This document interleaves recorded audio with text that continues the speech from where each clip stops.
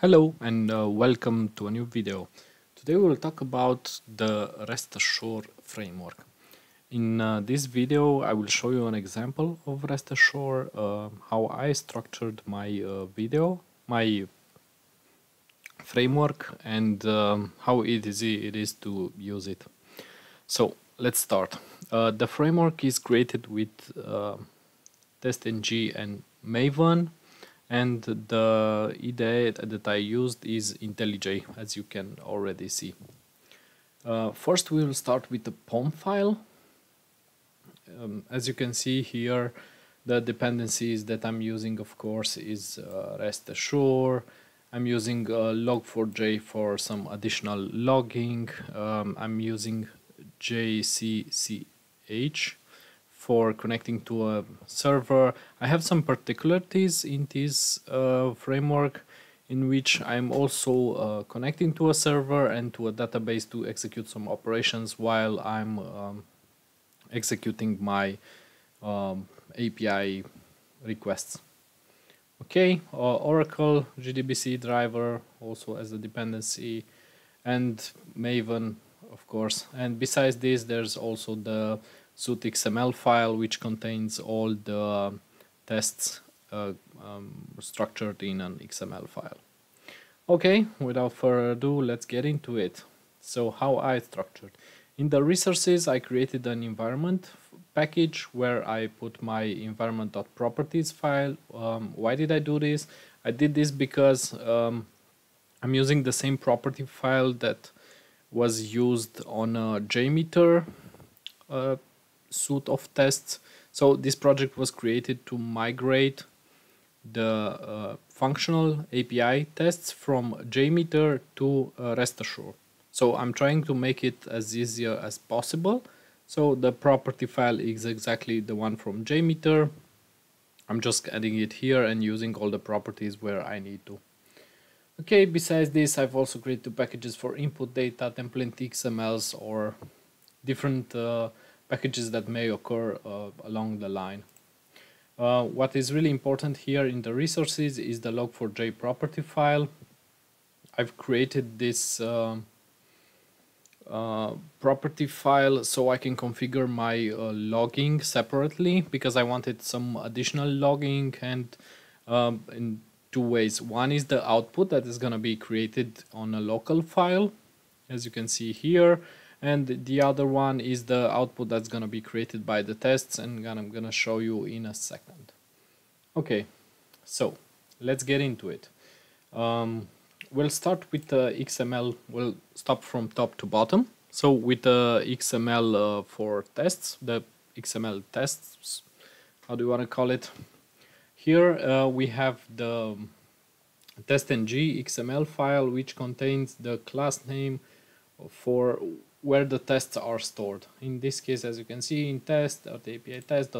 So you can execute this XML, and all the tests in the API test class are located. So you can execute all of them by just running this XML. Okay, if we move down the line, you can see this is the class which contains the actual tests, different variables that I need to prepare so I can use them for my tests. Also a before class with some additional things that I need to prepare. I'll get through them in just a second. So I read my default variables from the property file. I create my token for generating an authentication token, which is required by this endpoint, some additional data that I needed. What is really important here is to notice how easy it is to make a request. You just have to compose your URL, and I have a variable response, which was declared here on the top, and I just use it in each of my tests. I just use response equals, I give it the method that I created here in the API methods. So you can see here how restassured is working. You just given .filter, I will explain it in a second, .header, .get URL. This means that the response variable will contain the response of my request. And the request is being done via my filter. As you can see here, there's a new request of filter. So what I've done here, I've overwrite the filter class, which is default by restassured. Why I did this? Because I wanted to have some additional loggings. As you can see here, I made a log for which get or post, which method I'm using: get, post, put, delete, update, the URL, the status code, the time of execution in milliseconds, and also the whole response as a string. So I can see more detailed for each of my tests how what type of request I did, to which URL, and all the parameters here. These are all changeable. You can add it as you want. Or if you have all your tests are running on happy flow, so you have no negative scenarios, you can also change this. And as you can see here, you add just an additional if status code is bigger than 400, meaning there's a bad request or authorization issue or something else, or 500 server errors or issues. You can set your logging to appear only if you're in such a case. But since I'm also validating some negative test cases, this is not the case for us. Okay, getting back to our tests. So you composed your URL, you made a call to the get method, and with the response you've used testng assert. We are asserting that the status code from the response is okay. What does it mean, okay? As you can see here, okay is 200. This is one of the advantages of using coding language like Java. You already have classes like HTTP status, which contains, if you see here, okay, you can see here all the status codes which are predefined. So it's really easy to use without just comparing to a number. You just use the exact status. It's much easier. Okay. One other thing that I did here: if you don't use priority, your tests are gonna be executed not in the order you want. So that's why I added priority to each of the tests, because I want them to be run in a specific order. Okay, we're moving on. Besides the assert, I'm also getting one of the values from the response body. This is for an additional test.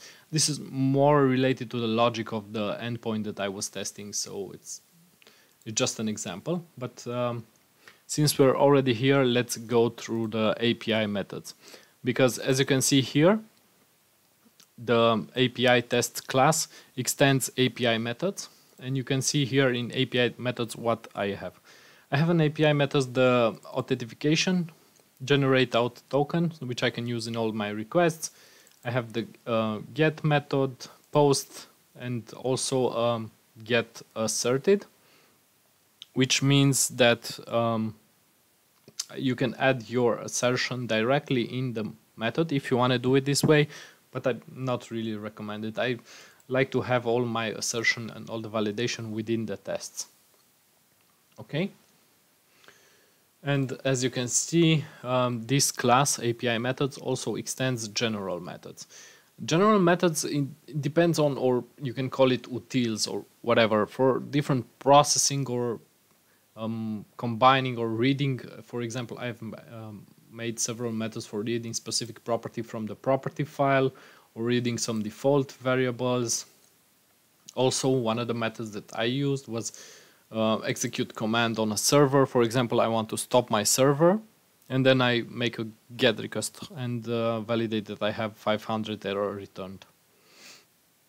Other than that, I have also get XML value, which looks through the response body and validates that at the path you are given as a parameter, there is that value you are looking for. Also, execute db command. I mean, of course, it's a query, not a command. you can just update some data on a table in the DB and then revalidate by request to make sure that this is working. Okay, getting back to the tests, as you can see here, delete from correct. Let's say one short example: you delete a user from a table, and then you make a GET request to see if that user is in the table. And it's really easy to create tests in that way. And as you can see, Java has a lot of libraries you can use, and you can, sky is the limit. Let's just point it out, sky is the limit. You can do whatever you want in Java. It's much more flexible than restassured. Not restassured, then JMeter. This is what I was going to say. So besides this, also we have error code 510. We are validating some negative cases and some other, for example, as I mentioned earlier, stop server and validate 500 error. I also made it for the demo purpose, also executed a command of list file, or dir, how do you want to call it, list all the files in that location, and then just execute my command that stops the server.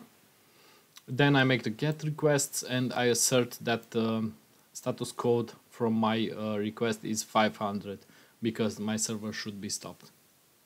So this was it. It's not that complicated. Drop a comment in the video, tell me what you think of it. Did you like it? Do you want to know more about restassured? And how can I help you? Okay, stay safe. Bye.